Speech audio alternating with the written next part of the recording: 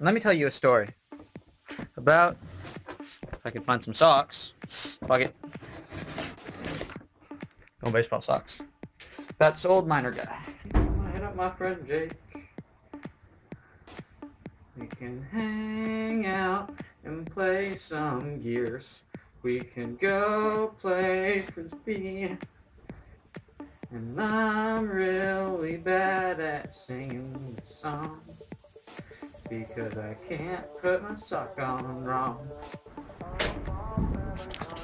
It's windy as fuck. Hold on. Green sweatshirt.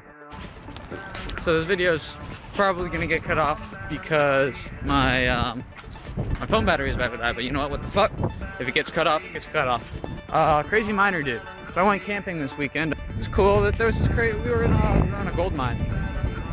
And he's like 67, he came down the first night, we had built a pretty roaring fire, you know, and he just starts telling all these fucking stories about how he was in Nam, and, hold on, I gotta zip up my jacket.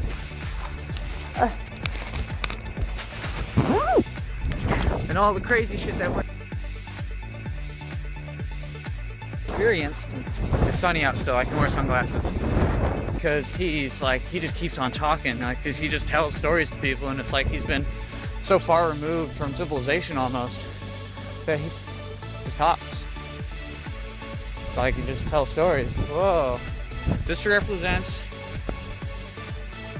3,300 women who made a personal decision about their bodies and who should never be publicly shamed.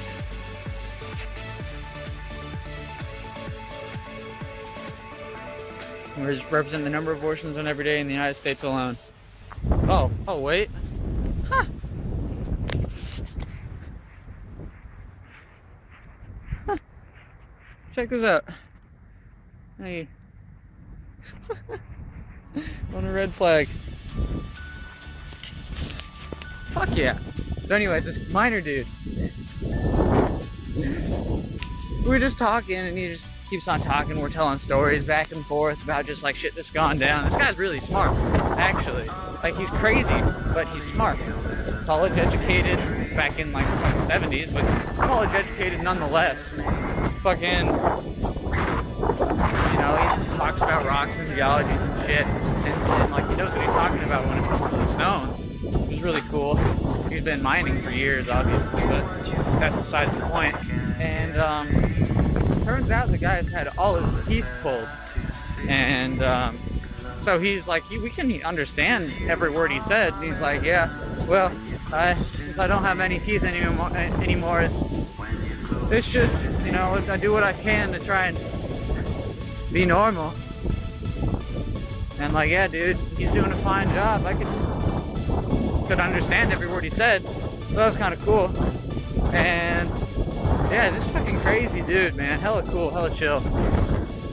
But it's just like almost that he fucking decided in a sense to leave and just like become a gold miner. So the gold rundown is, the gold price you see is it's just fucking, it's what pure gold is worth. An ounce of pure gold is worth. 31.4 grams for those of you counting at home. The cops, pure 24 karat gold is worth like $1,600 right now on the open market. I'll have to check when I get home, I don't know. If you have an ounce of 16 karat gold, it'll be worth 2/3 what you'll get 24 karat. So that's kind of cool. And then like what to look for when you look in when you're looking for gold mines. And I should throw up a picture right now. Photo editing. It's of an abandoned gold mine that we found. It's fucking kind of cool.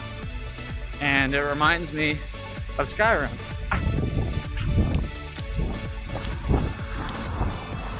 We found this huge slab of granite too. It's fucking badass. There's just like a slab of polished granite that he's gonna use. He's gonna turn it into a table. What's up? He thinks I'm weird, but I don't care. Cam Meekins, thank you for following me. I'm psyched to hear what you have coming up. May 21st. He's got an album, Lamp City, coming out. Let's just throw some promotion out there.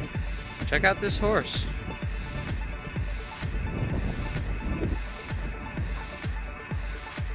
And the plaque is on this side. This is made out of driftwood, I'm assuming. Cast at Walla Walla Foundry. So you're telling me that this is fucking steel? Do you hear that? It rings. Or iron, or whatever it is. This is not wood. That's shocking.